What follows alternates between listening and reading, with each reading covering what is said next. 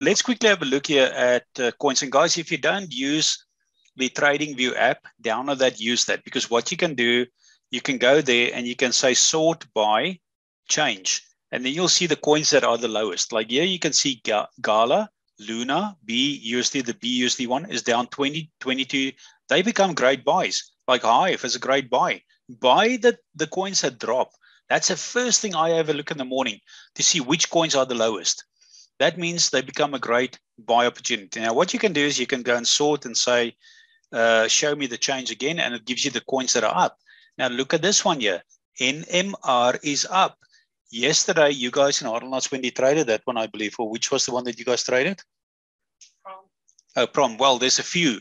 Guys, the people in Arnold's are trading these coins up and down. One coin went up 300% yesterday or something. Yeah, Prom did, and then yeah. Numeraire yesterday. So there's a lot of coins going up and down, and this is what we are using, a simple, make your thing simple, basic, and easy to understand. Now, this one here, I just want to show you FXS BTC. It's better to hold this coin instead of Bitcoin if you are going to hold. Okay, I'm just going to mention that quickly. But what I want to show you here is this one here. This is what's happening with hyperinflation. Now, this chart is the steel index. During the Donald Trump era in 1990, 18, 19, and 20, we had a bit of a downtrend in prices. You know, fuel was cheap, food was cheap, housing was cheap, everything was so cheap.